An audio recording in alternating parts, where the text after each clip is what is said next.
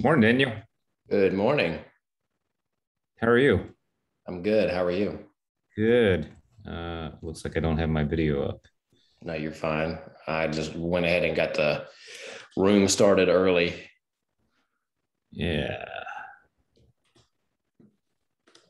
So how do you think turnout will be today? We have about it looked last time I checked the registration or whatnot yesterday, we had about 35 registrants, not including like me, you, and other people that are going to be presenting and stuff like that. So Okay, um, that's good. yeah, should be good. And then we're gonna also simultaneously, I gotta set that, I'm gonna set that up. So I'm gonna shut up and go on mute for just a second. Simultaneously streaming on Facebook Live. So I assume we're gonna get a lot more people watching and commenting and stuff like that than we currently have quote unquote registered. Cool.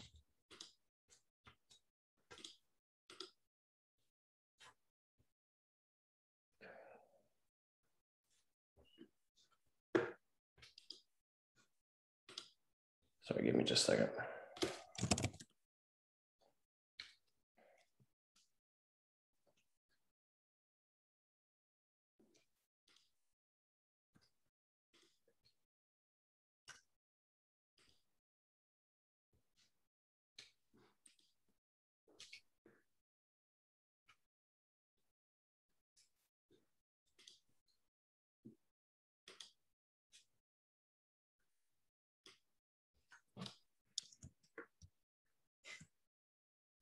Your video turned out really good, by the way.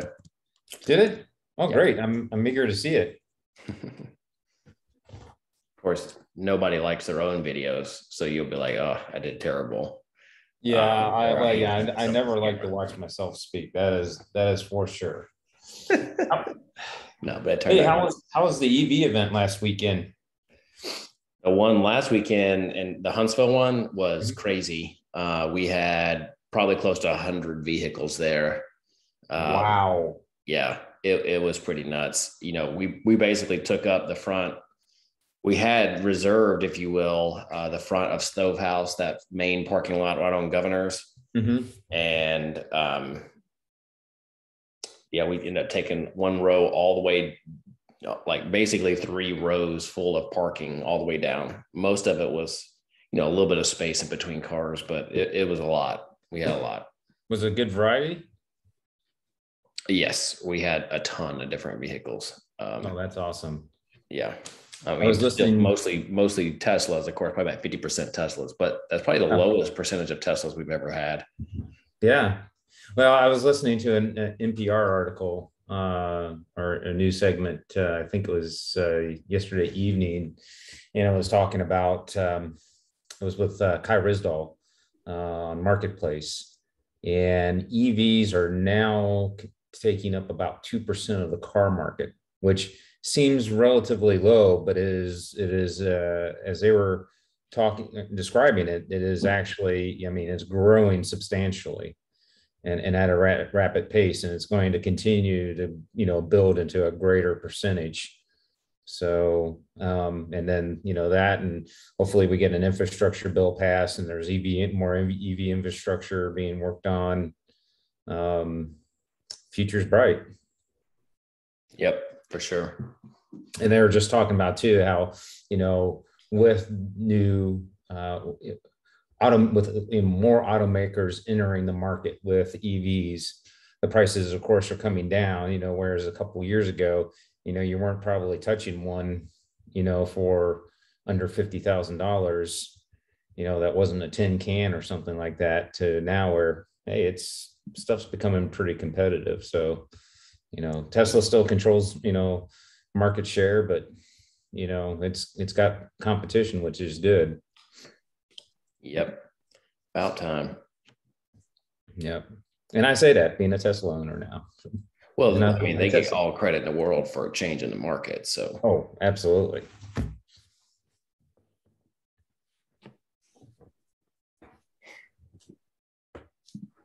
all right. Hey, Steven.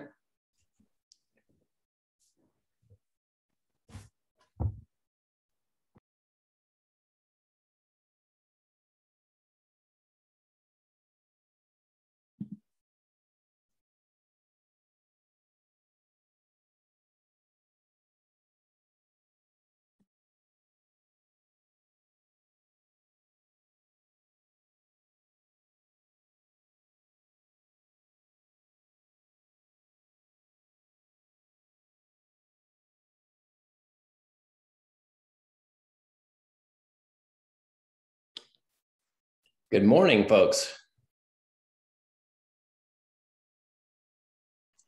Good morning. Morning.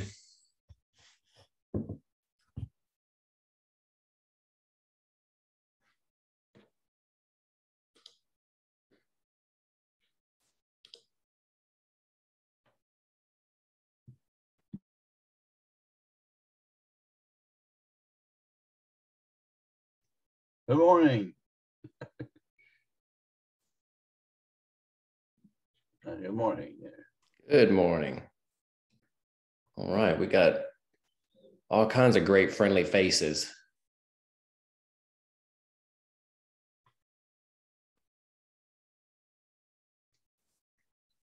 All right, I'm going to give folks a few more minutes, and we're going to stream this on Facebook as well. We got some great videos for y'all, and hope you came prepared with lots of questions. Make folks like John and Steven that are on the call this morning sweat. You need to make them feel the pressure. I'm just kidding.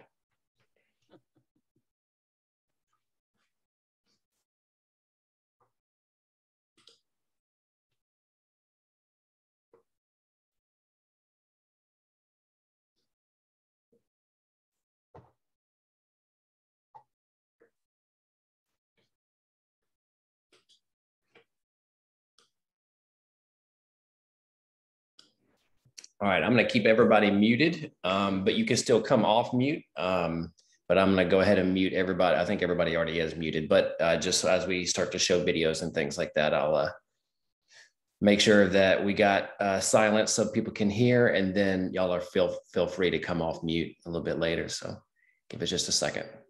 Good morning, Lucy.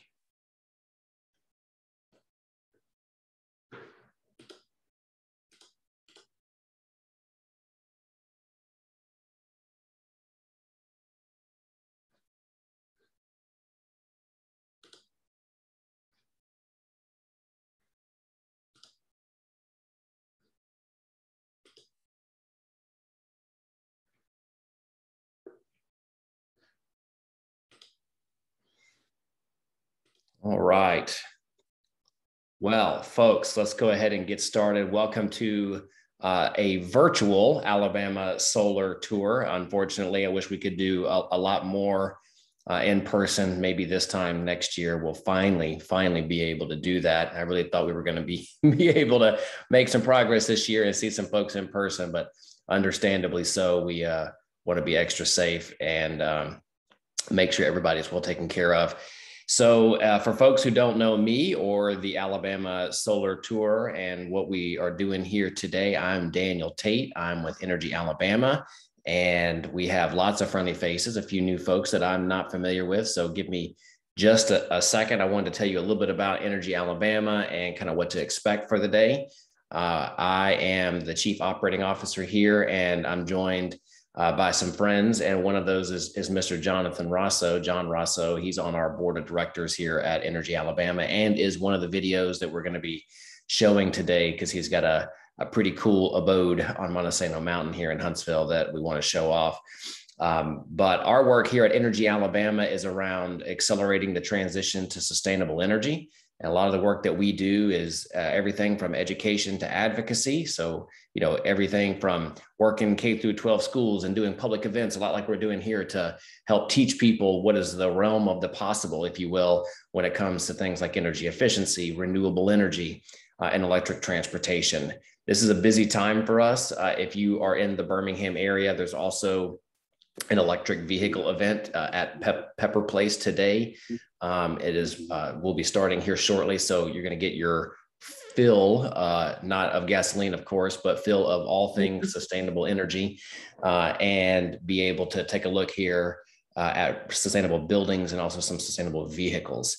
We did a couple of EV events earlier this week, one in Huntsville. We had almost probably between 75 and 100 vehicles. It was just a massive turnout we had there. So that was extremely good at Stove House. And then one just a few days ago in Auburn. And we had probably a dozen or so vehicles there at the Auburn University of Auburn campus. And that was great. So really appreciate y'all joining us. Again, I'm Daniel Tate with Energy Alabama. And we have a first couple of videos that we wanted to show today that would have been your in-person stops if you would have been able to do that. This is Mr. John Rosso and Mr. Stephen McClam here in the Huntsville area. We're gonna, after showing those two videos, we will kind of pause for some Q&A. So make sure as you're watching these videos to be ready with some questions. I may pepper some in as well. Feel free to use the chat on Zoom. And if you're joining us live on Facebook, you can just comment down below the video if you have questions that you want to ask, and we'll try to make sure that we get to those questions. If you're joining us on Zoom, you're able to come off mute and just ask your question if you feel comfortable, but you don't have to. You can type it in the chat and we'll try to get to ask it for you. After the Q&A of our couple of guys here from the Huntsville area, we're going to show about 3 videos from the Birmingham area that we have worked with our partner, Eagle Solar and Light, to be able to bring those to you today. And we have a couple of commercial locations and then also a really killer location in UAB Solar House. So we're going to show a video of that as well, which, by the way, is open for tours in person. Of course, you need to schedule that so that they can keep safe distancing and things like that. But if you're in the Birmingham area and interested in seeing the UAB Solar House in person, that is an option. So we definitely will share information about how to do that and would recommend that to everybody here. So let's go ahead and get started. Unless anybody has any last minute questions, that I'll pause for just a second or take a look here at the chat and see if anyone has any questions before we get started.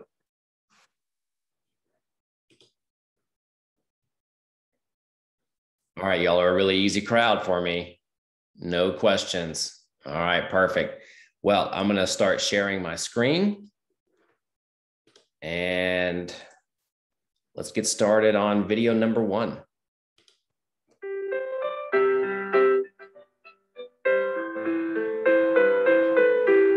We bought the property in 2017. I'm retired military. My wife and I were looking for a place to build our dream home. And part of that dream home was to have a sustainable house that was energy efficient, that could provide its own power or sell power back to the grid. So part of being a resilient distributed grid. And so the concept for the house was to use materials that were energy efficient, to use appliances that were energy efficient, to use solar panels to generate electricity. And, in the end, what we wanted was something that was sustainable, into how many ever years we live in this forever home. Part of the design of the house was using what's called insulated concrete form. Insulated concrete form is essentially 2 insulative panels separated by about 9 to 11 inches of space that is filled in with concrete. So when we designed the house here, you can see just kind of looking in at our window over there, you can see that the walls are actually considerably thicker than your average house. So the walls on our downstairs are about somewhere in the neighborhood of about 12 inches thick. And most of that is reinforced concrete that is sandwiched by those insulative boards. That creates a really super insulative barrier with the environment, which means that you have a very energy efficient house. We have a 10 kilowatt, 30 panel solar system on top of our roof. We were one of probably the last group of families to get in under TVA's Green Providers Program, which allows you to sell the solar power you generate back to the grid. For our particular contract, we sell back to the grid at the same rate that we purchase from the grid. And so what we have over here is just our connection in. So this is the box where the solar power is coming out. And then we have actually 2 meters. This meter here is showing the meter of the power that we're sending back to the grid. And then this meter over to my right here, this is just the city meter or the Huntsville utilities meter that shows what we're consuming from the grid. Part of our design of the property for the house was to have all native species plantings around the yard. We're still working on that. But this does a couple of things. One, it helps absorb rainwaters, and then also kind of creates this nice natural habitat that's pollinator friendly for bees and butterflies and hummingbirds, of which we have a lot of. We also do rainwater collection here. We have two 55 gallon rain barrels, one on each side of the house out back. And we essentially use that to just as a additional water source should you ever need it, but mostly just to water the garden during periods when there's not as much rain. So this is our heat pump, a little bit different than a traditional HVAC system in that the heat pump is really just kind of doing an exchange with the outdoor air. So whether you're heating or cooling on the inside, this is pretty simple and a lot more energy efficient. So we don't have baseboard heat for the house, but what this does is just kind of allows for a more efficient exchange for the forced air that we have. We also do composting here. Again, just trying to limit our footprint as far as trash is concerned. So anything that is organic and can be put into a compost pile, to include sawdust from my wood shop, we throw in here, and it makes great soil that we then turn back and use in our garden. So another feature that we added to the house was solar tubes, and you can see the little bubble up on the top of the roof. This is for the back side, and there's a similar one on the front that's a little bit more flush with the roof.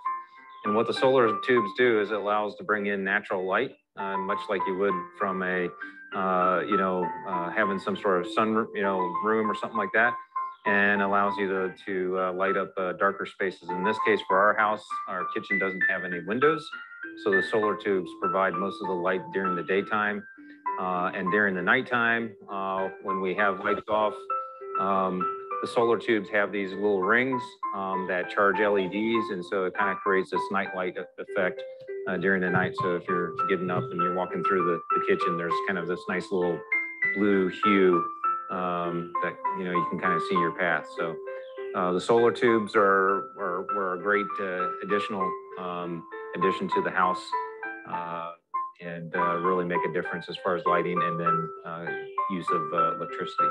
And we think it's important. One, it's good for the planet if you consume less energy and you use renewable resources. So we want it to be examples to others with that. And two, I think resiliency also just means something that's good for not only the environment, but it's good for a family overall. When every month you're saving money that you don't have to spend on utilities, you have money that you can spend on other things. And so stuff that's good for us and good for the planet as well.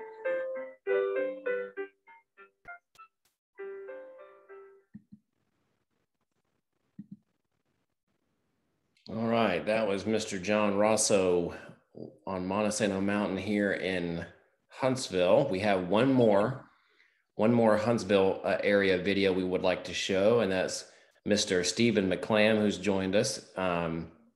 And let's go ahead and start Stephen's video.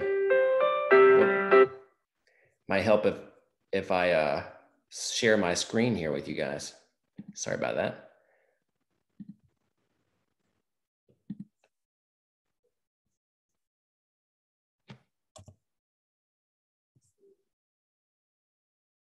All right.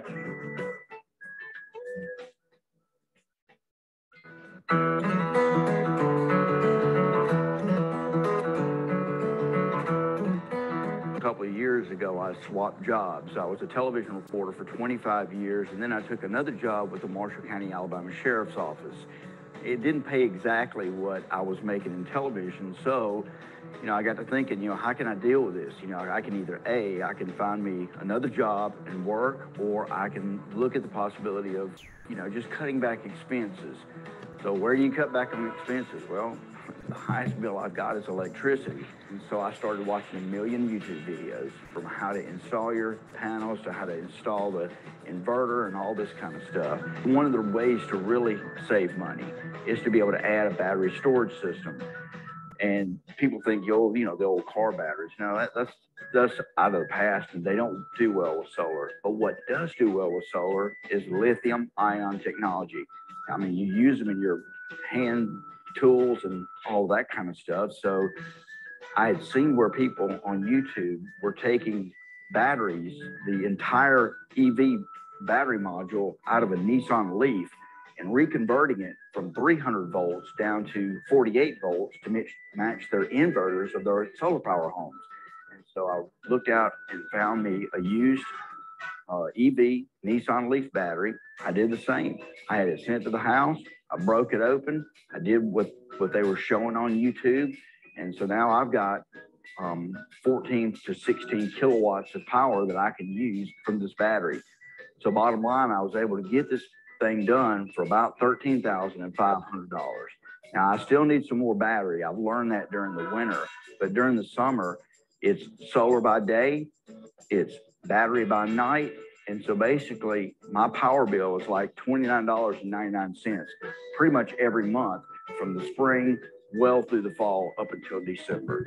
The power bills I was having, they ranged anywhere between $100 and $250. So basically, if you look at how much money that I had to add for purchasing the solar system, I pay an extra $60 a month on my home mortgage, add a $30 power bill, and I'm paying about $90 a month. So for most all the months, it's paying for itself and then even more. So it's putting money back in my pocket. I'll be honest with you, this is the only thing that I've ever purchased that actually pays me back. You can go buy a $30,000 or $40,000 vehicle, but this thing will actually pay you back, and it's well worth its money. Now, one of the things that I did learn is that you have to do what you can to help your house, what I call flow better. If you can get away from that electric hot water heater, that's a good way of doing it. You have to compromise. So what I did was I got a tankless natural gas hot water heater, and that's worked out well. And also, I got mini split air conditioning units, and those are much more efficient. And not only that, is they will use a lot less power than the regular air conditioners do. One of my first attempts at solar was actually to make a solar hot water heater for my pool. It didn't work quite the way I thought. It's a learning curve, but hey, at least I made the mistake on that instead of my house. So the bottom line is this: I spent $13,500. Even if I spent $25,500, the bottom line is it's going to continue paying for itself. I've got electric battery backup, and so I'm covered whenever the power goes out. It's something that pays for itself, and that's why I would recommend getting you one.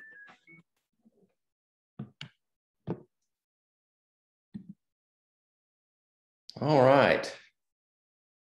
Welcome again to anyone who has joined us in between these couple of videos we had here for the Huntsville area. Again, I'm Daniel Tate with Energy Alabama, and this is the virtual Alabama Solar Tour. Unfortunately, we wish we could be in person, but we do have to do our best here with the virtual setup this year. And super thanks to Eagle Solar and Light. You'll see a lot of their videos in the Birmingham area here shortly.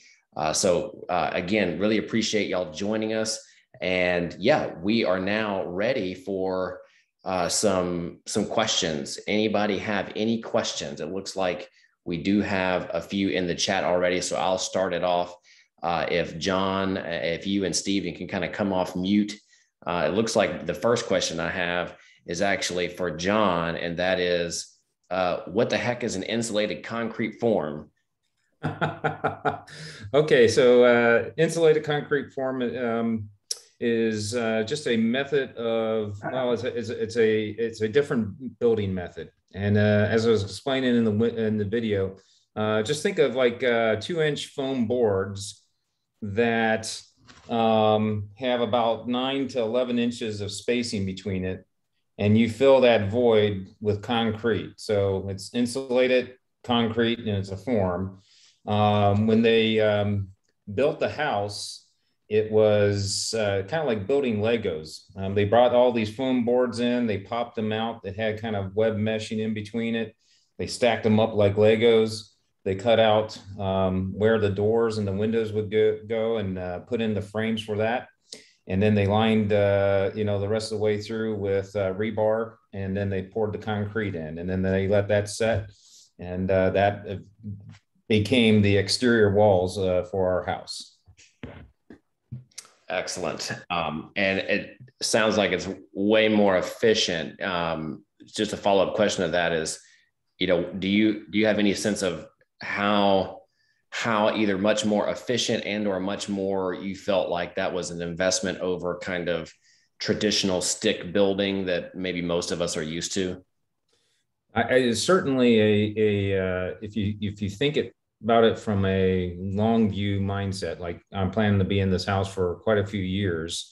So we did insulated concrete form on the first floor of our house. And so by design, the second floor is actually 2x6 stick frame construction.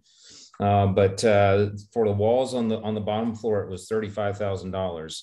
That's a little bit more expensive than to do the traditional 2x4 stick frame. But with that extra thickness in the walls, the amount that you save as far as transferring, cool, when it's hot during the summer, the transfer of cool air from inside to outside is, practically nothing. Same thing in the winter when, you want to keep your heat in. These walls are super thick. And I guess a testament to that is, during the hot Alabama summers, typically I'm paying anywhere from $0 on the electricity bill to, maybe $10, $15. And that's the combination of the energy efficiency of the walls, of the ICF walls, and then also the solar panels that, where I'm generating power and I'm selling back to the grid.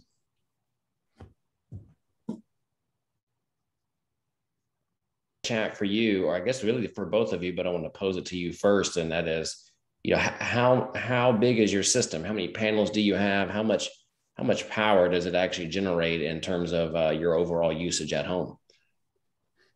I have 12.4 kilowatts, and that's around 36 panels is what I have.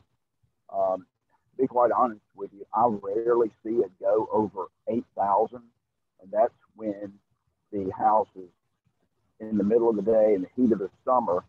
It's got the air conditioner that's going real hard, and then on the other hand, it's trying to charge those batteries back up for the night. So I probably have a little overkill, but it doesn't hurt because it just allows toward the end of the day to continue generating power from the house and not putting any pressure on those batteries until they absolutely have to start kicking in.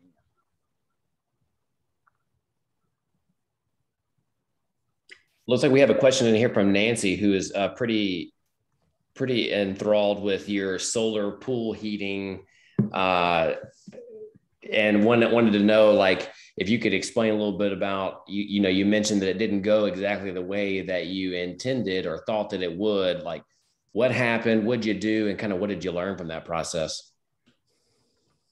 What I did was I used PEX to create these large circles inside a box with a plexiglass outside.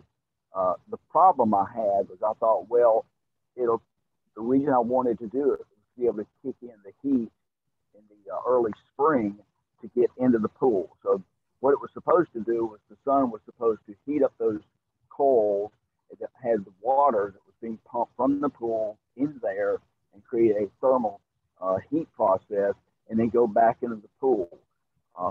What I didn't do right was that it really needed to be angled more straight up as opposed to straight across. So it really has to face the sun as best as possible. Also, the plexiglass I used was probably a little too thin.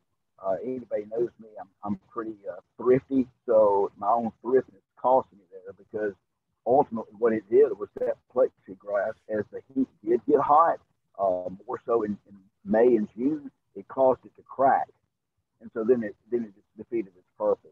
So I'm going to retry it again probably this coming spring. But what I'm going to do is I'm going to put it on the top of my shop, which faces straight up, and it has a red roof. And so that may very well help a lot better. John, how big is your solar array? And you mentioned that you were getting like $0 to $10 bills in the summer. What's the winter looking like? So our solar array is we have 30 panels. So we're sitting somewhere right around about 10 kilowatts. During the winter, and this is probably the one thing that I would have done differently with our house. So we run a heat pump as opposed to traditional HVAC. So we don't have a furnace. Here on Montesano Mountain, it does get a little bit cold during the winter. And so the heat pump does struggle a little bit to heat the house. So we have heating strips. Well, the heating strips, those elements, that does consume a bit of power. So what we see typically during like December to maybe early February timeframe, our bill goes up to, and this is the total bill, which includes trash, water, and sewer as well. We'll typically see a bill between $100 and $110. And that's just because we're in the cold of winter and we are generating less power from the panels and consuming more on the heat strips to heat the house.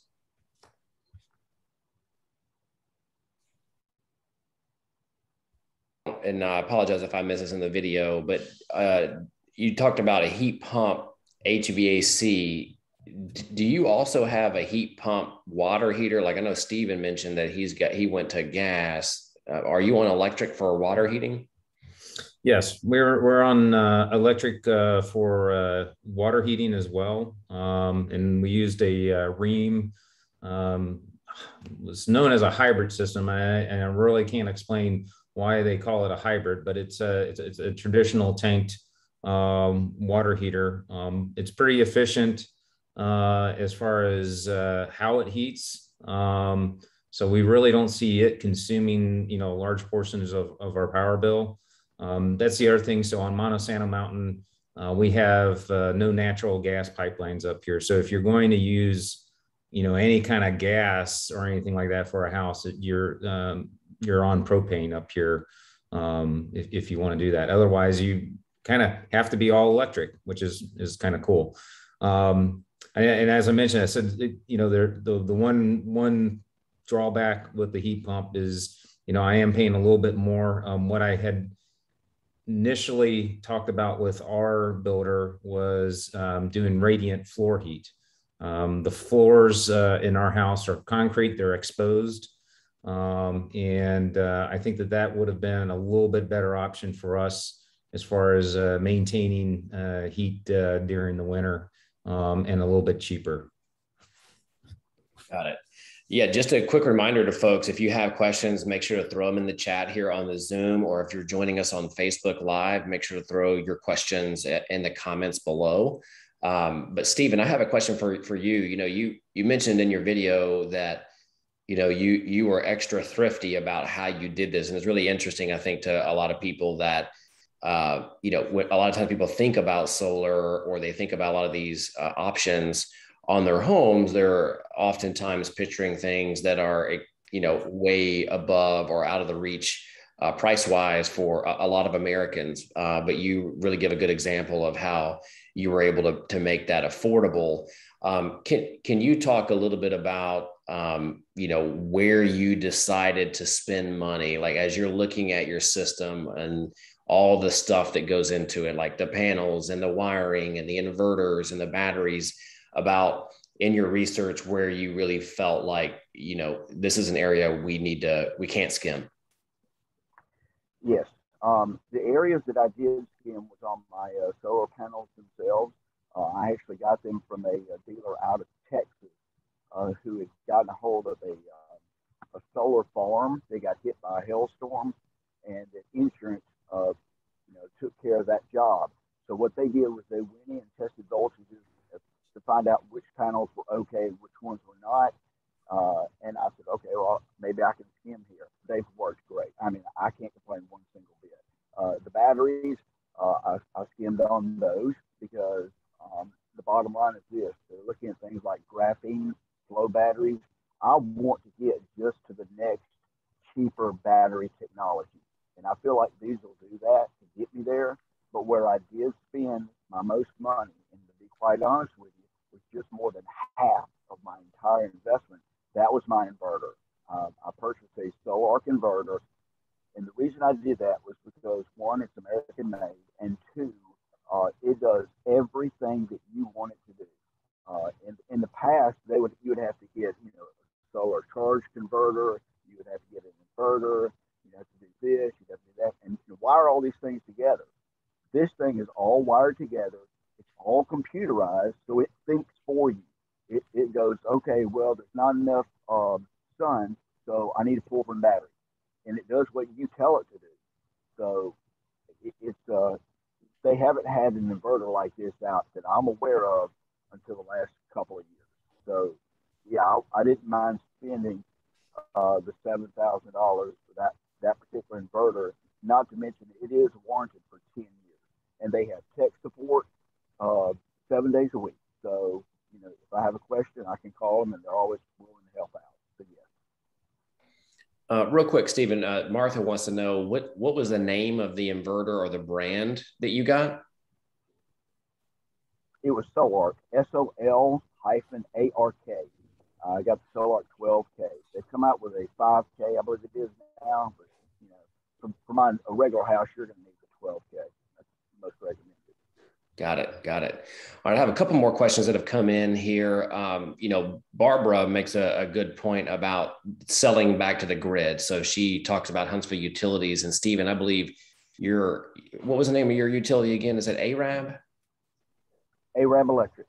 Okay, so he's on a utility very near to Huntsville, but just across the river in Marshall County. And so if both of you, and I guess, Stephen, if you want to start about the process that you went through and kind of how payment works, like you're selling back to the utility.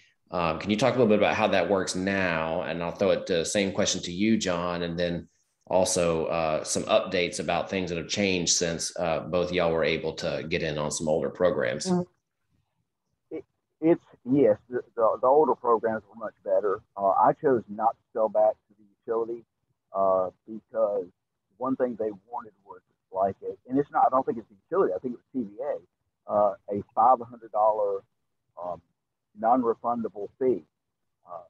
That's just to start and do the paperwork and the buy. What they pay you now isn't really worth it. I don't think it's, based on the fact that I would have to pay $500, and that would take a long time to pay back over time. So I just elected not to do that, and basically zero out my meter. That's my goal, is to zero out my meter each and every month. So you're basically using your system and batteries to use as much as you can on your property and just buy less from the utility, but not necessarily send them anything. Is that right? That's correct. Unlike people who are kind of, and there's different forms, but for me, I'm going to have to pay a $21.80 base meter fee each and every month to have access to it, plus the taxes. So basically $24 a month is what I am going to pay each and every month, period. That's just like it would be for anybody else. So basically what I'm using is, this past month, I want to say it was around $5. Wow. Oh. And John, what about you? You mentioned in your video that you were, one of the last ones on TVA's Green Power Providers, which is kind of a program that doesn't exist anymore. But and I'll provide some update for that. But how did that process work for you? And then a follow on is logistically, like literally, how do you get paid? Do they send you a check? Is it a credit to the bill? Like, how does that work? Yeah, so it was pretty streamlined for me because this was a new build house, and the company I was using was Southern Solar with Chris Shearborn, and they really kind of took care of all the paperwork with TVA, with Huntsville Utilities. I don't recall a very big entry fee to be able to do it. I do get the availability charge every month, on my bill for, having, power to the house. And I don't, some of that's, I think, related to, that I sell back to the grid. As far as how I get the money back, the way it is again, it's very seamless. When I get my Huntsville utility bill, it has as I pointed out in the video, I have 2 meters. It shows the meter that shows my consumption and how much I consumed and the associated cost for that. And then it shows my meter for generating power and how much I produced and the the amount that that's worth. And they just basically, like I said in the video, most months they cancel out. So I see something along the lines of a 0. So no checks or anything like that. It just makes my utility bill much lower. And John, a question's come in for you as well. Do you have battery backup, and if not, do you have plans to do that, or how might that work, considering you're on an older program? Oh, thank you for that question. I appreciate it. So originally, the vision that my wife and I had was to be or to build an off-grid house. But when we became aware of the TVA program, we did get in on that. That said, we built the house deliberately so that we could put a battery system in at a later date. So I have direct plumbing from the top of the house going to a cabinet in our garage that has been specifically reserved to have a battery system. Since then, I've been working on a kind of a different, an alternative plan to where I add 5 to 6 more panels on the back of my wood shop. And that feeds a Generac battery system that can become a failover. Should I lose power to the house, I can then go off of that Generac system and power the house from there. I'm kind of still tinkering around with a little bit of how, which way I want to go. And I think it was already mentioned with Steve's video there. He, with things like Ford coming out with like their E150. One of the things that they say that it can do is that it can be that battery backup to the house. So I'm kind of taking that in consideration. And I guess the last thing that I'll just add in here is, so I mean, we do have an EV, we have a Tesla, and so even what I was quoting before as far as what I pay electric bill wise during the summer, that includes charging an EV at the house, and that also includes running a wood shop in the back that has a considerable amount of woodworking equipment that's hungry for electricity. So we're still doing pretty good in that regards. But yes, short answer. We are planning to have some sort of power backup. We don't have it right now.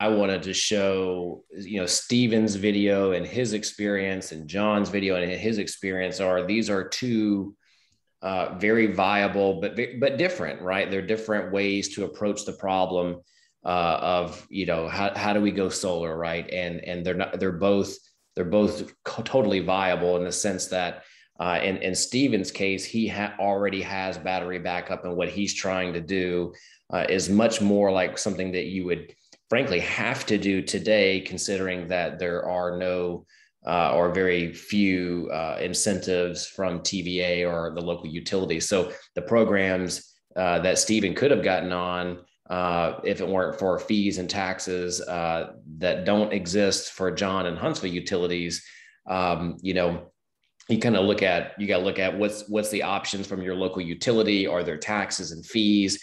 we're starting to see a lot more utilities try to go that route. Unfortunately, that's a whole nother can of worms we can open up some other time. But on that front, you're starting to see that because utilities are acting this way, and there are not programs like John took advantage of.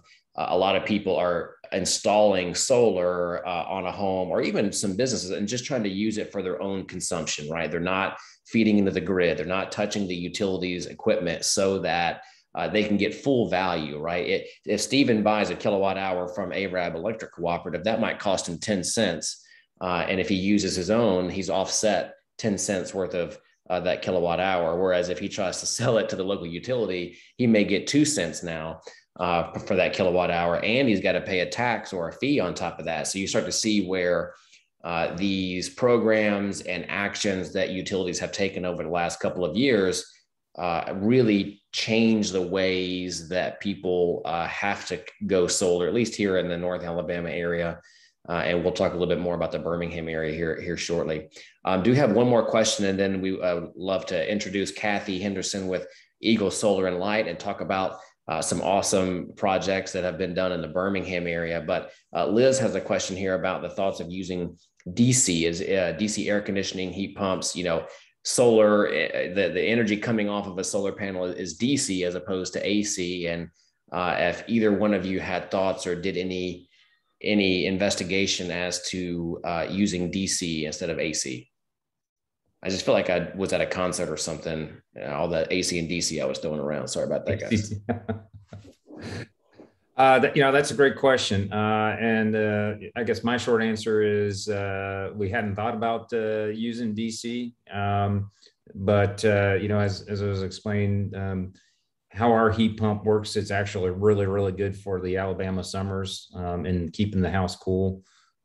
So that's probably, for us, that's probably not something that would necessarily work as well. I mean, it could work, but wasn't something that we considered.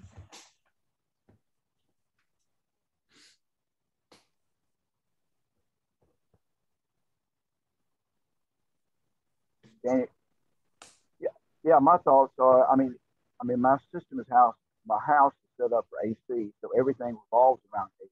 Now, for an example, if I were to build an exterior structure, I would have to consider the cost of running cable and power and all that stuff out to that existing structure. Therefore, that would change things. I could very well would consider DC powered AC systems because I've seen them, and that's a good use for it. Yeah, it's pretty interesting. I've actually only ever seen one house, although I'm sure there are others out there that I don't know. But there was a gentleman that I met, and I believe he was in Coleman County, that went all DC. He actually built a brand new house and wired the whole thing for DC and solar. But he, like you mentioned there, Stephen, like he was able to do that from scratch, right? So like a lot of stuff can be built or bought that way because RVs and marine technologies and stuff like that are all running off of DC power. So the technology exists, but once you kind of have an existing home, it becomes a lot harder to go through and rip everything out that you've already probably spent a good bit of money and investment on. So Stephen, John, thank y'all so much for allowing us to come out and take a video. We thought these turned out great and were excellent. And we had some great questions here. We really appreciate y'all's time and answering them. Y'all are, of course, welcome to stay. We have a few more videos from the Birmingham area. And Kathy, if you are on the Zoom, I'd love to introduce you. Yeah, there she is. There's Kathy Henderson with Eagle Solar and Light, one of the great solar installers here in Alabama, and want to give her the floor and do a little introduction of her and her company and what they do. And yeah, let's take a look at some of their awesome projects that they've done in the Birmingham area. Kathy, take it away. Good morning. I appreciate you inviting me in on this, Daniel, and thank you so much for coordinating it. Yeah, so we are Eagle Solar and Light. We're coming up on 5.5 years.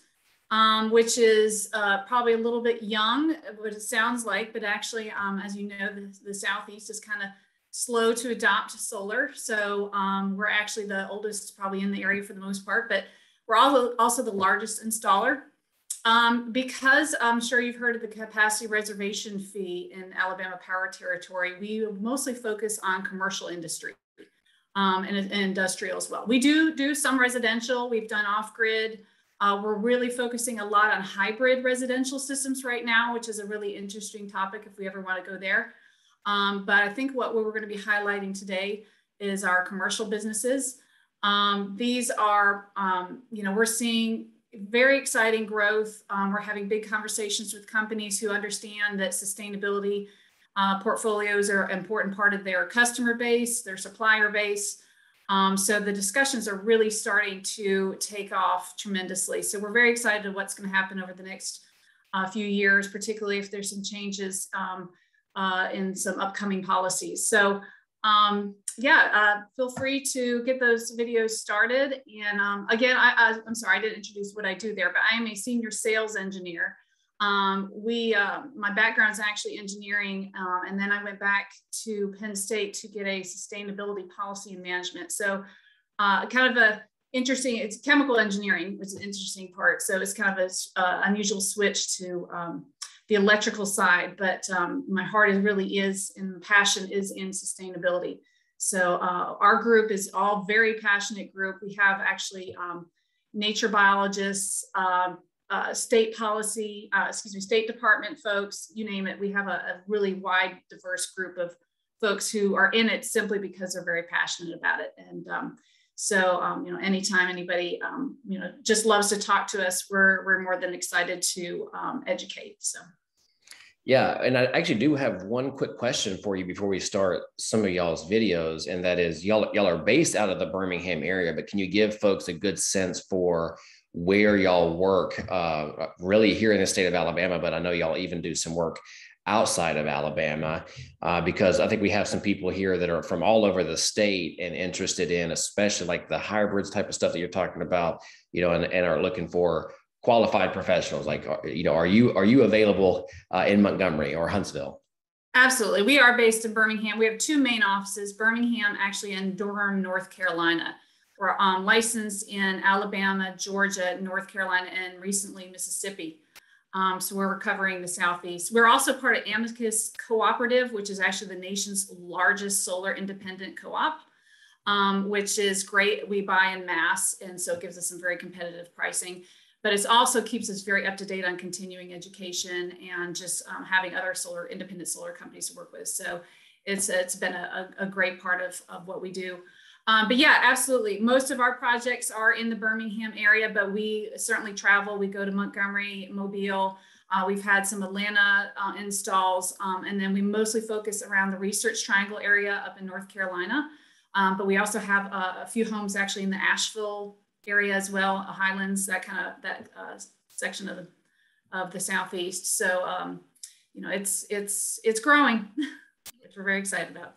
That's excellent. All right, folks. Well, let's get started with a couple of videos from the Eagle Solar and Light team for commercial installations here in Alabama. So I'm going to share my screen and let's get started. I think our first video up is probably one of my favorite, just because I don't know how y'all were able to shoot this video without partaking, but that is Ferris Ailes. So here's Ferris Ailes and Eagle Solar and Light.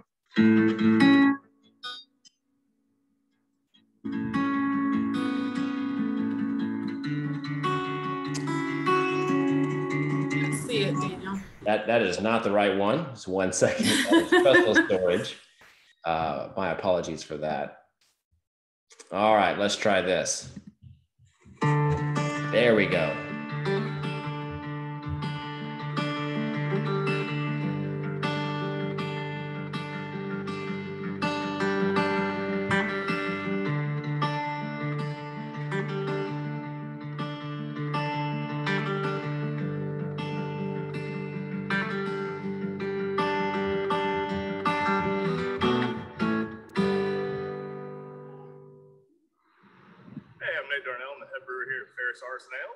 I'm Killian Dunn. I'm the accountant here at Ferris. So a big point for Ferris was getting the sustainability side of everything. So using solar panels to offset a good 30%, sometimes 50% of our energy is really awesome. We're looking into a big recycling program as we go through a lot of cups. Yeah, at Ferris Ales, we really focus on making lagers, IPAs, big imperial styles, a lot of fruited sours. We have a mixed culture program where we make wild ales. That's where Ferris kind of came from. Feral, wild nature, outdoors, building a brand around that. Yeah, so out here we've got 288 panels. They'll produce 435 watts per panel, the max output of 125 kilowatts. I'm a math guy. I feel like that's a lot. So like I said, that's going to help with everything. There's a 25-year warranty on these REC panels, which is awesome. It is, we're a business, we're in it to make money. And so having some kind of savings costs rather than using outlet power, using the grid for a service that's already here, hopefully will be here for a long time. So why not use the resources that are around us in nature to help, again, cut down on that carbon footprint for generations to come. All right. Did a couple of you messaged me that you were not able to see that? Did were folks able to see that video? I could see it. Okay. Sorry if we had any issue there. We do have one more video.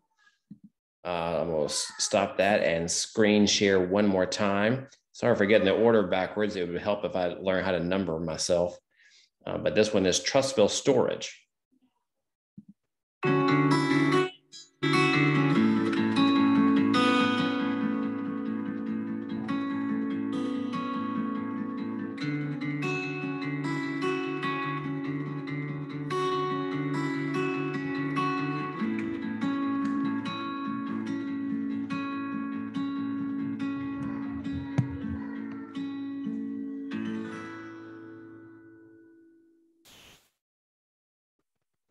This is David with Huntsville Storage in Huntsville, Alabama.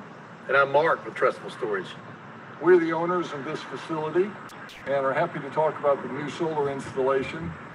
We were looking to make the best use of our money, and our electrical bills are one of our biggest expenses. And with the direct sun that these buildings receive, there's a lot of heat, a lot of electricity that needs to be used to keep them cool and keep them warm. And so we investigated it, and solar looked like a good choice. The cost savings were calculated with several different scenarios, and we designed a system that is going to cut our energy costs about 70%. And over a long period of time, the analysis shows that over a 25-year period of time, we hope or expect to save about $240,000 of reduced electrical costs. We have moved into the electrical room in one of our storage buildings here in Huntsville, and I wanted to show you what the equipment looks like that goes along with the solar panels on the roof. So over here, we've got a thing called an inverter. We have 2 inverters, and then above here, there's another piece of equipment. And as you can see, they tie right into our electrical boxes that were already here.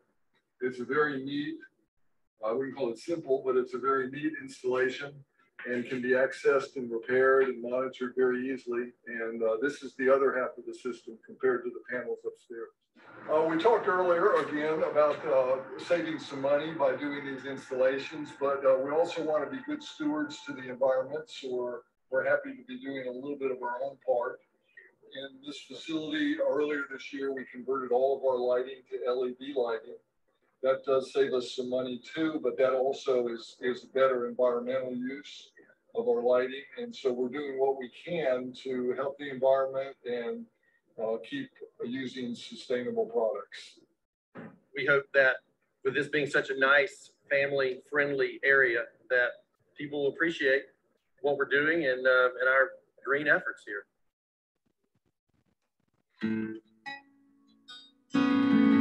All right, thank y'all. Kathy, I have to ask, did y'all did y'all do a ribbon cutting on the roof? I don't think I've ever seen a ribbon cutting on a roof. So that's nice there. Yeah, you know, a lot of our customers don't like to actually get on the roof. So when we have customers who are willing to do it, you know, they love to get up there and actually see it in person and touch it. And you know, yes, absolutely. They were wanting to get up there and cut the ribbon. And we actually might have a second. That is literally the day that everything was finalized. We might have a second ribbon cutting with them, with the Jefferson County Commissioner. They technically fall under Jefferson County, not Trussville, even though they're called Trussville Storage, and they're not actually in the city of Trussville there.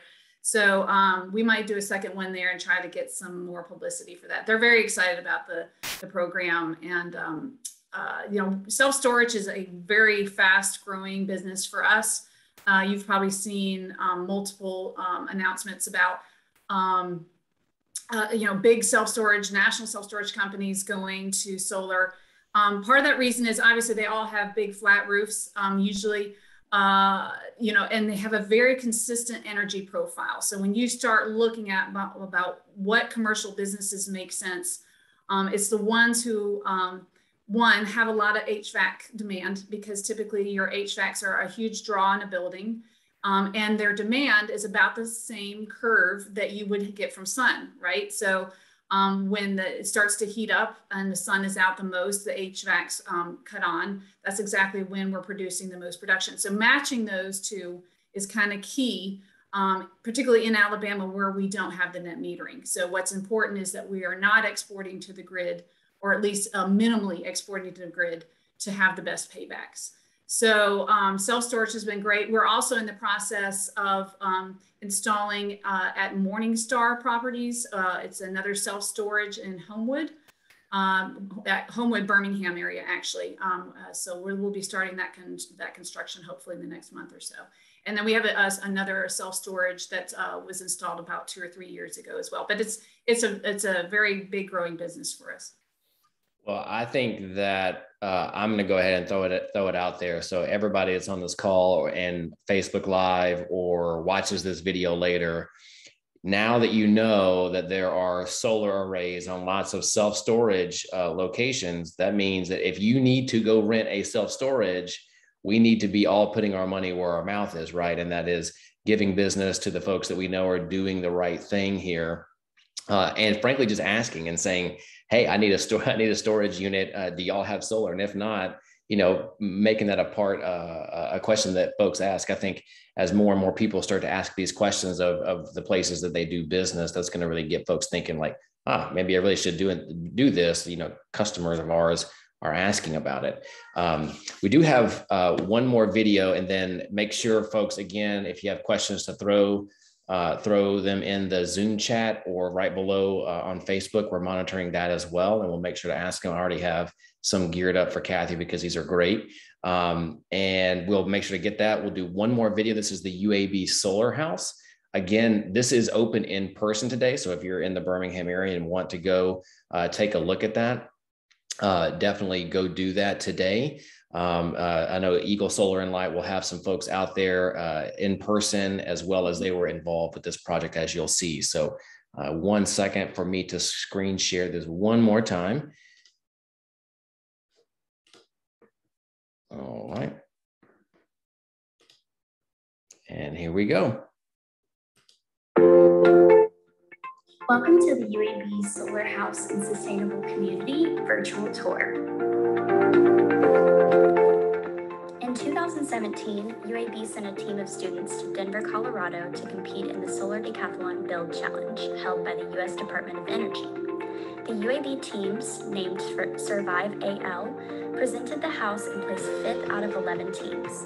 The house was brought back to Birmingham after the competition to become a part of the campus and a cornerstone of our new UAB Sustainable Neighborhood. Because the house was damaged traveling to and from the competition in Denver, it had to have several repairs.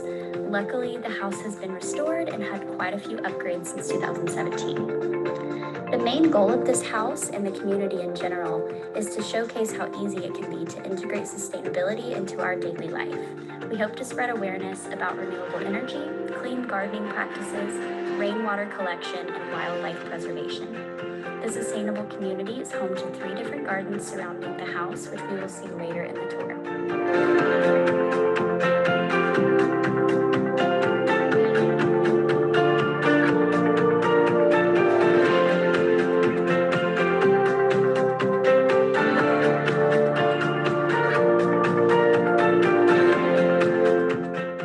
Architecturally, the solar house was designed to have as much natural lighting as possible. Features such as the high ceiling windows and white walls ensure that the living room and kitchen remain brightly lit, while also cooling off the house. Since the majority of the house's windows are north-facing, the sun never shines directly into the house, making it much easier to keep these rooms cool. The house was actually split into 6 parts to move to Denver and back. You may notice that there are steel rods within the roof that connect it to the base of the house. To combat the long and hot summers in Alabama, the house was built so that if the window on the east side and the window on the west side of the home are both open, a cross breeze will be generated.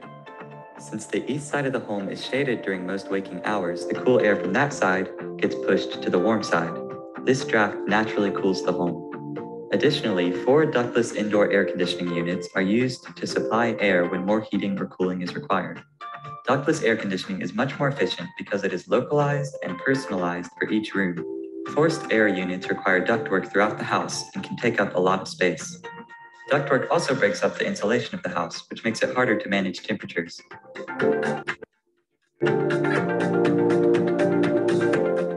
The house has a thick, well-sealed envelope, which means not a lot of air gets in or out unless desired. While this is incredibly beneficial for heating and cooling the home, if fresh air is not introduced, the air can collect pollutants that may harm the people living in the home. One of the biggest risks to respiration is a lack of oxygen and high carbon dioxide concentrations. When CO2 levels get to an unhealthy point, an ERV component will distribute fresh air into the home, and this can also reduce the stale feeling found commonly in poorly ventilated homes. The cleaning and cooking appliances used in the house were chosen with consideration to energy efficiency. Our Bloomberg dishwasher was on the 2019 Energy Star Most Efficient list. The magnetic induction stove was chosen both for the efficiency in comparison to gas stoves and safety features. When the stove is on, you can actually place your hand on top of the stove and not burn yourself. This is because the top is magnetic, so it will only begin to generate heat when a magnetic item like a pot or a pan is touching the surface of the stove. This allows for little residual heat, which lessens our energy usage overall. A combination washer and dryer was also chosen to not only save space, but reduce energy consumption.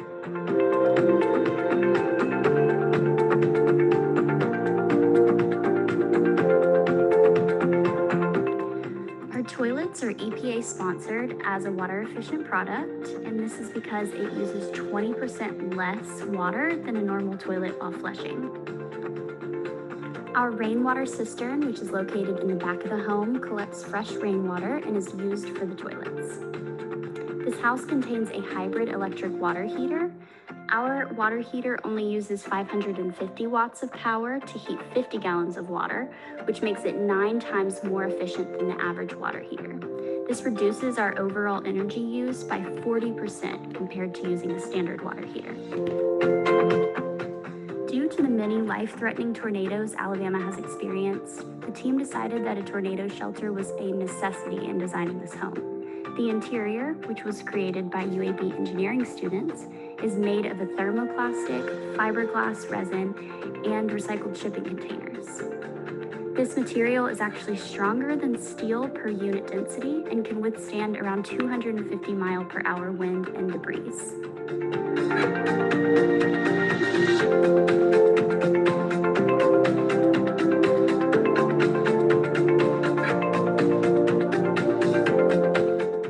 The rainwater cistern is used to collect water for irrigating the lawn and filling the toilets.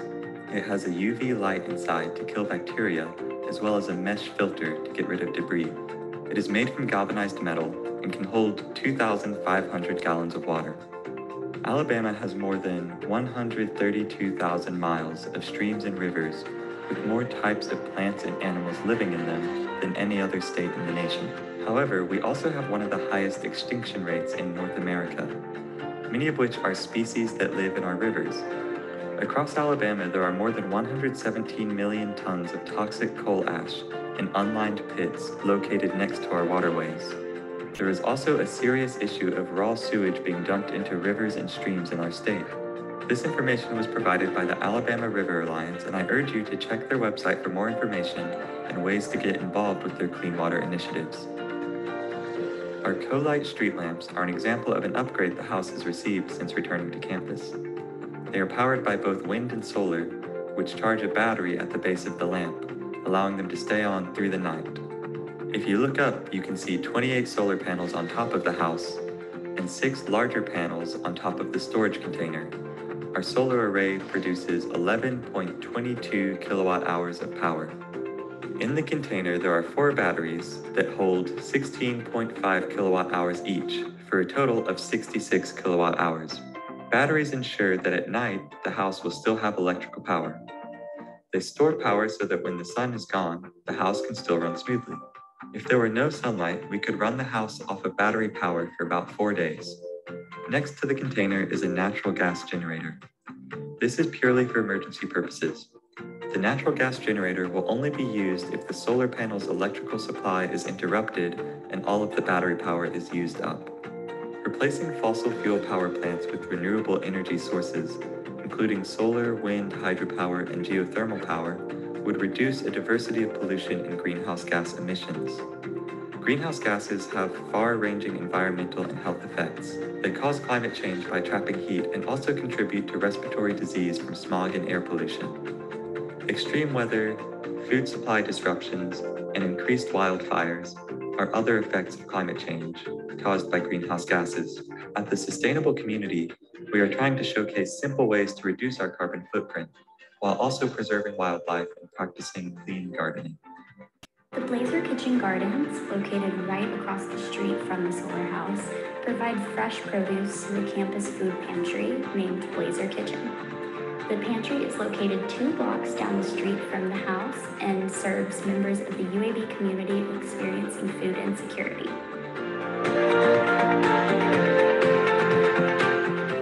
Right to the left of the house across the street is our UAB Community Gardens, where staff, students, and faculty can rent a plot and grow their own produce. At UAB Sustainability, we have a garden intern that helps take care of the grounds, crops, and weed eating. We also just added honeybees from Foxhound Bee Co. and many pollinators around the sustainable neighborhood, as well as throughout the entire campus. Directly behind the solar house, there's a very lush and overgrown hill that we call our meadow in the making. We are not treating with pesticide or mowing the grounds to support more vegetation and habitat for wildlife. The meadow is also known as a monarch way station. We planted milkweeds that provide nutrition and shelter for monarch butterflies that migrate through North America. They should be migrating through Alabama in late September, early October. And once the butterflies actually eat the milkweeds, they become poisonous to birds that would like to eat them.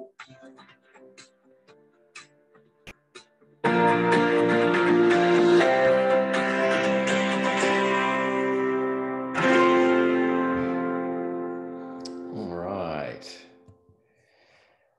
That was the UAB Solar House. There's a lot there to try to unpack that, but that is a lot of awesome projects. So Kathy, I guess the first question I have, well, actually first, make sure y'all are throwing your questions for us in the chat, or if you're watching on Facebook Live, right below the video, we'll make sure to do that. Yes, Kathy, I guess, that last video here, can you explain or tell folks a little bit about like what y'all did as part of what Eagle Solar and Light did as part of that UAB Solar House? And then I noticed there was a trailer behind, like a storage container behind it. And that's new, right? So that's something that was added later. Right. This system is completely off grid. And as you know, if you're going to go off grid, you have to have batteries and a backup. So the storage container warehouses the 4 batteries and the inverters, charge controllers, so forth. So that space gave us 2 things. It gave us additional places to put more solar, and then a place to keep all the equipment for the battery storage. Yeah, so I have to give you a softball here that's given by Philip Foster, and he says, "Why aren't more flat roofs filled with solar panels?" Because I agree. What's stopping us? Honestly, it's education. We spend more time educating customers, really more than anything. That is really just getting the opportunity to get in front of people. And once we do, I can't tell you how many times I say, this is a no-brainer. Why isn't everybody doing this? I mean, that is a lot of times the first question that people have. So, you know, it's getting the opportunity to get in front of people and explain it to them. That's why we love the solar tour. We love, you know, any kind of opportunity to speak to business owners, to get a part of, you know, Birmingham Business Journal articles, anything like that, because it is a given. Distributed generation is the energy of the future. It's about producing it and using it in the same location. Obviously we have some federal incentives. You know, we have the 26% tax credit right now, which is a great incentive. And of course, if you're a business, you do get to include depreciation as well. And then of course, there are some opportunities for USDA grants. If you're in a rural area, you have another 25% of your business gets to, it has to be a business, gets to apply for a USDA grant for solar energy. What we're up against, unfortunately, sometimes is there are no state incentives at this point in Alabama, and there are no utility incentives. That is not the case in every state, and so we have hope that that will change in the future. In North Carolina, we actually have net metering, as well as Duke Utility has some fantastic incentives. In fact, our focus up there is actually the nonprofit industry, which can get as much as $75,000 towards a solar system, which is just, so we're focused on nonprofits, churches, and that kind of stuff. So and LMI community, you know, low to moderate income community is fantastic. It's really, so we get, you know, all sorts of good, you know, knowing that we're helping clean energy and helping nonprofits who need it the most is a great, you know, feel good up there in North Carolina. And then Georgia has some other incentives as well, but we're working, you know, obviously we still have a ways to go in Alabama.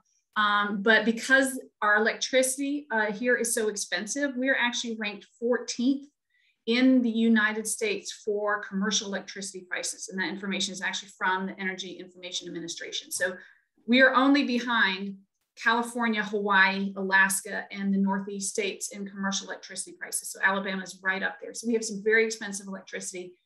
So anytime we can offset with solar, so let's say a commercial business is paying 14 cents, sometimes 12 to 14 cents, we can produce solar at 3 or 4 cents. So anytime you are offsetting from what you're buying, you're putting 10 cents back per kilowatt hour back in your pocket. So the economics end up very good here, which is good. But not good is that we're paying a lot of money for our electricity. So it's a growing business.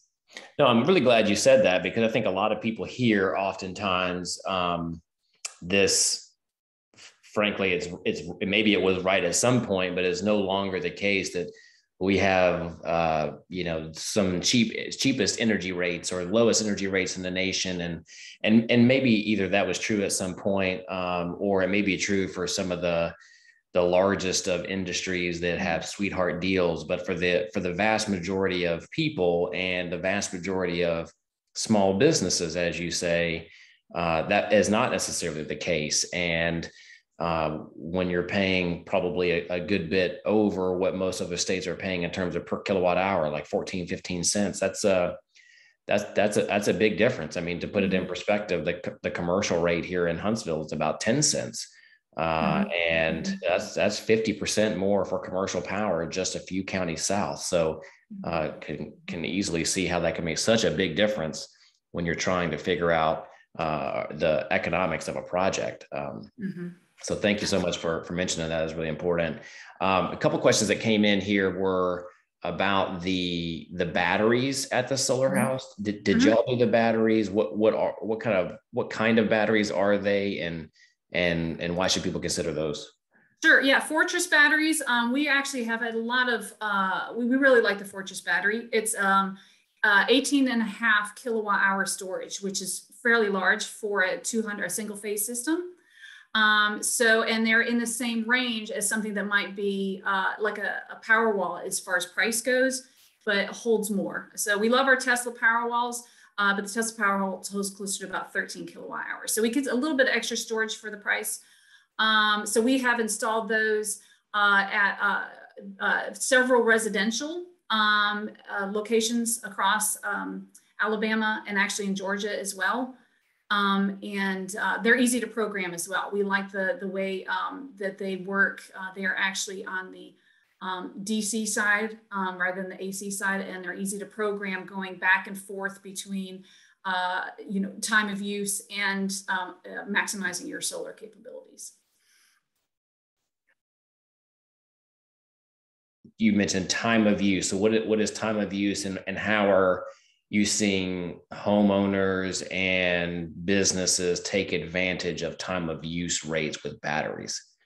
Sure. So Alabama Power's reservation capacity charge is applicable to family dwelling rates and the school rates and some other light and power small rates. But if you would take advantage of their RTA rate, which is residential time of use advantage, you actually don't have to pay the capacity reservation fee.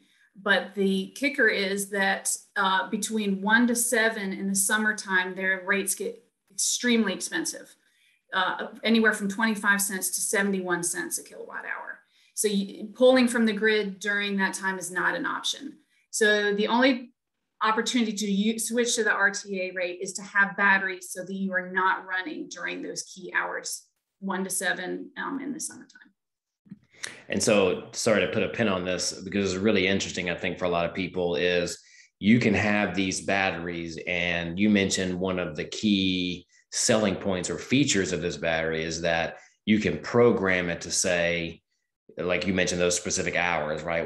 You said 1 and 7, and say, all right, between these hours, these are the go hours. So do everything you can to charge outside of these hours, and don't use the grid between these hours. And it kind of optimizes automatically and figures out how to make that happen, to make sure you're not accidentally pulling a bunch of really expensive power from the grid.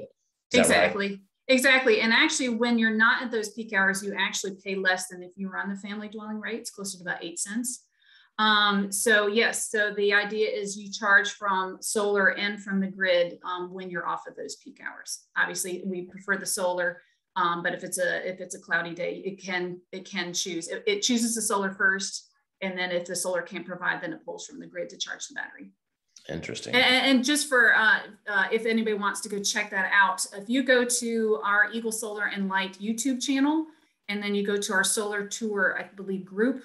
Last year, we highlighted a hybrid system. It's called the Froelich House. He's a gentleman here in Birmingham who has one of these hybrid systems that we're talking about. Yeah, that's great. We'll definitely throw a link to that here in the chat in just a second. So a question here from Nancy is, do you see much, she said chicken houses, or maybe you mentioned USDA grants, like other agricultural related options here in Alabama?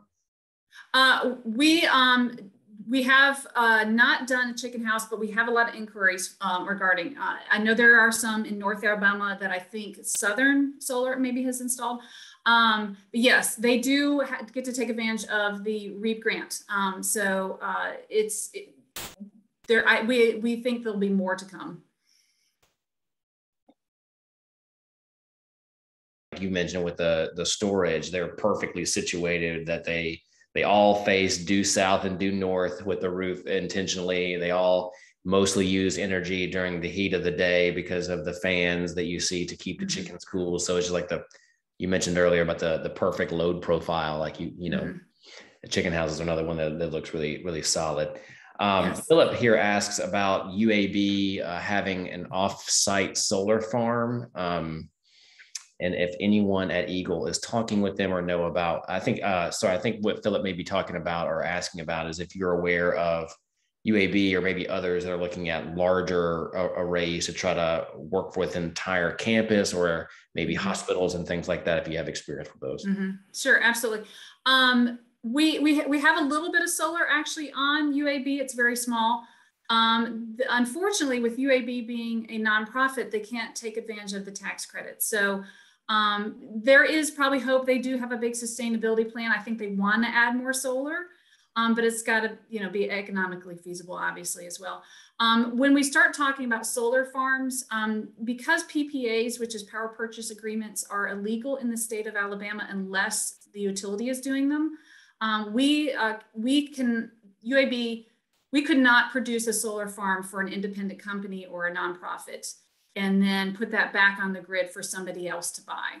That is not legal in this state. So Alabama Power they can put out a solar farm. In other words, in Lafayette, the solar farm they have there supports Walmart. And they use that for their sustainability plan. But personal companies are not allowed to make those kind of contracts with colleges.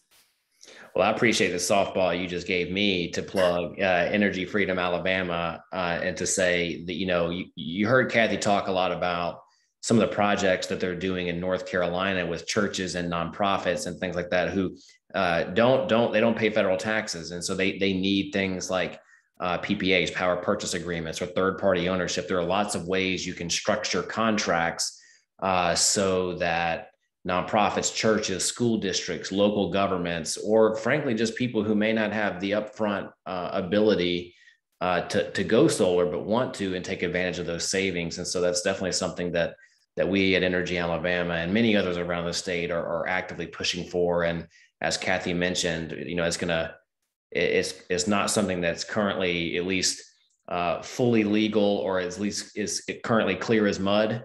And so we're, you know, looking to advance legislation here in the state that would clarify, would fix this issue so that really anybody could enter into these types of power purchase agreements and access the benefits of renewable energy and energy storage. So definitely appreciate that.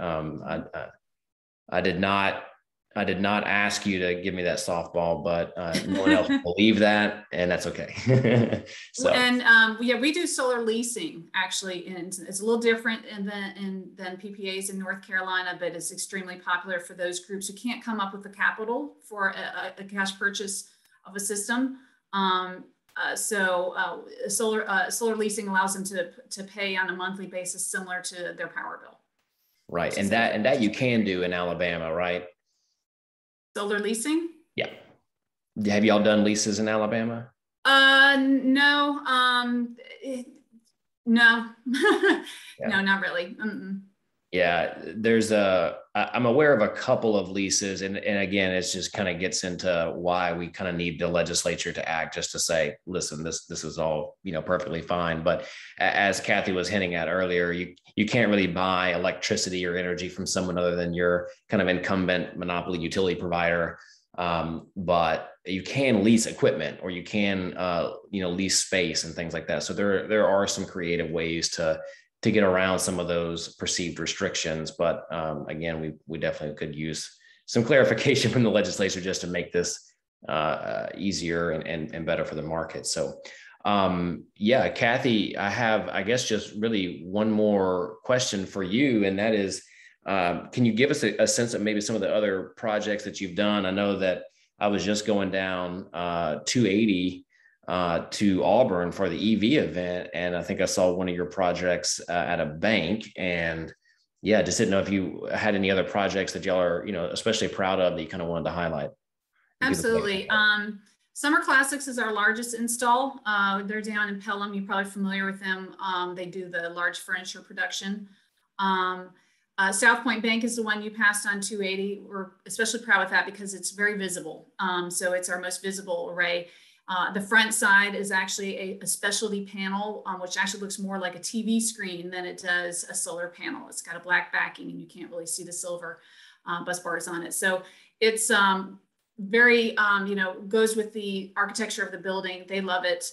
But we also have it on the back side of the building as well. Production's not quite as good there, but they wanted to cover their entire roof and offset a good portion of their power there. So again, talking about trying to support sustainable businesses, South Point is one of the few banks that actually has solar on their roof, and the folks over there are fantastic. So a little plug for them. Again, Fair Sales, first brewery in Alabama to go solar. We're very excited for them. They're a great group over there, and we're actually doing a restaurant in that same little area with them called Mexicali Blues. We're in the process of finishing up construction on that. Warren Averett, the huge accounting firm that covers really internationally, but their headquarters there on Acton Road has solar all over the top. They're actually also one of our YouTube, if you go to that same YouTube channel, Warren Averett, you can see theirs on there. It's a 3-story building, so we're only offsetting a small portion, but accountants love solar. I mean, they're like, again, no brainer. Why would I not do this? It saves you money. There's tax credits. So accountants love that. And accountants have referred to us to a lot of other businesses, including Capstone Real Estate Investments. In fact, if you go to Office Park in Mountain Brook, we now have probably the most concentrated solar part of the state. There are 3 buildings just in Office Park in Mountain Brook. If you know where that is, we have Cobbs Allen Insurance, Ladd Realty, and Capstone Real Estate Investments. All have solar covering their roof. The projects honestly are coming so fast these days, it's almost hard to keep up a little bit. We have recently signed a contract with a large company in Birmingham that we'll be very excited to make a public announcement about. I'm not quite ready for that yet, but it's going to make a big statement about the fact that they are putting solar on their roof, and we're very excited about that. But yeah, go to, check out our website. We have our North Carolina and our Alabama and Georgia systems all on there. We try to keep that updated as much as we can. We do anything as small as residential, as big as, a megawatt or so. The only thing we really don't get into is utility scale. So. Because distributed is the future, right? That's right. We need all the things though, so that's great. Yeah, and we're excited. The Tesla batteries are a great name. Obviously, being associated with Tesla, we're the only Powerwall installer in. Actually, we're the only one that were certified in Alabama, Georgia, and Mississippi. So we get a lot of Powerwall inquiries. We're looking at Tesla solar roofs, which we have not installed yet, but we're hoping to in the near future. There's been a lot of inquiries about the Tesla solar roof. So that one's a little different. We do have to work congruently with a roofing company, obviously, to do it, because it is the roof itself. It's not something that sits on top of your roof. And I have to say that it is quite pricey, but a lot of people like it. And then and because a lot of people are restricted by their HOA of what they could put on the roof, that gives some people some more options as well. So it's so fun. Honestly, it's so exciting to talk about. You can tell I get a little excited talking about solar, and that's why we love our jobs. Yeah, no doubt. That's exactly right. This is fun stuff. So Kathy, thank you so much for joining us. Thanks to everybody for being here and taking a look at the Huntsville videos, the Birmingham videos. Thanks to Kathy, to John, to Stephen for answering questions. We will definitely have a recording of this. Then if anybody wants to take a look later, and we can, always make that available. And I will also make sure that everybody that is registered and that was here gets a copy of that, as well as contact information. So if you have questions that you want to direct to us or Kathy or other owners from the Huntsville area, this was the whole point of the Alabama Solar Tour. I sure as heck hope that finally, maybe next year, we can get back in person, because love seeing y'all, but would rather see you in person. That is much better to be able to see this stuff in real life. But the whole point is being able to talk to real people who have done it, who are doing it. And so we want to make sure that contact information is exchanged so that people can talk to each other. And thank you guys so much, and enjoy the rest of your Saturday, the rest of your weekend, and we'll see you later. Thanks again, Daniel.